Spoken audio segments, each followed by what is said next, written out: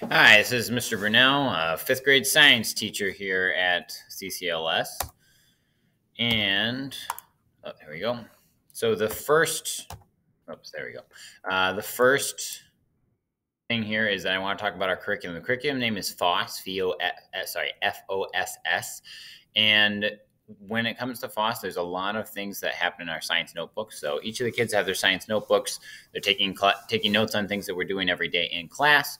There's also a lot of experiments and activities that are integrated into FOSS. And you can actually see some of those for yourself, and something I'm going to talk about in a little bit later on the online book, which all kids have access to at all times at home. And we're also, of course, going to be talking about God's creation here, how it's so cool. We were just talking about how to study how systems work together, and how you can look at anything from as big as the earth down to as small as a backpack, or as much as a paperclip.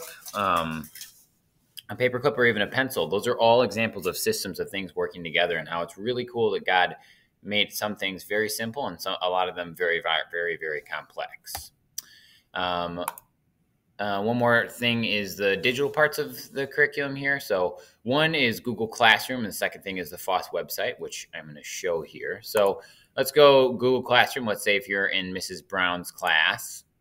If you go to Google Classroom here, down here it has the link for the book. And if you click book, you can go down there and see. And right here it says username Sci5Brown and password CCLS.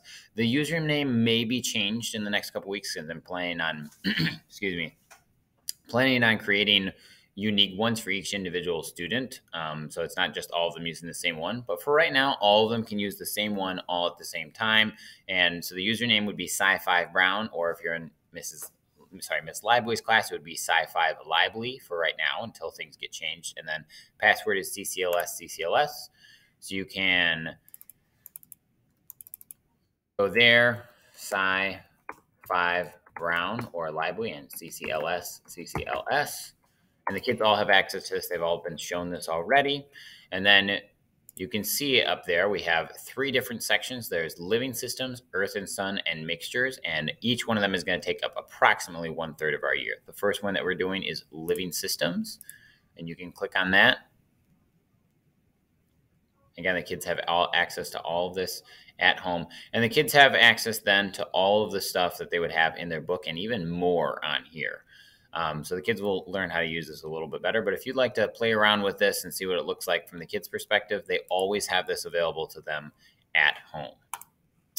I think that's all that I have for right now. But if you've got any questions, feel free to reach out to me and ask any questions. Thank you.